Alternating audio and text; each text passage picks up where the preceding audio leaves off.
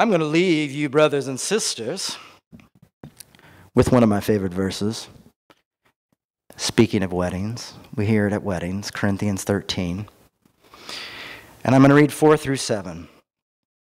And I'm also going to read 8, a little bit of 8, because I like it. Love is patient.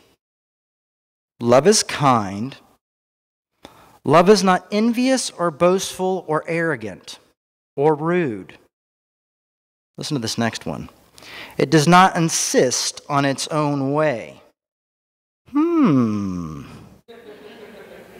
That's interesting. See, people think this is often like to read this at the like if you had this kind of expectations on your marriage, it's like you might as well just get divorced right away. Like, I'll just divorce you guys because this is never going to happen. But it might be able to loving people and loving your neighbor as yourself.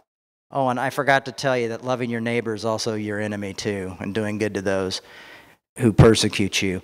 And you know why? Do you want to do something incredible? Anybody loves someone who loves them. Well, almost anybody. All right? Some people were like, just please leave me alone. I'm scared. Stop calling. No more weird hairs in my mailbox. Another story.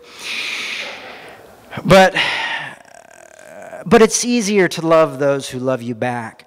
But it's really hard to love those who don't love you and want to steal your life away, or don't want to give you a chance, don't want to give you equality, don't want you to be protected at work.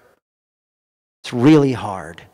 But you guys know, Montgomery, there's a picture of MLK Jr. down there, and he knew what the truth was, and he knew that love is the only force capable of turning an enemy into a friend.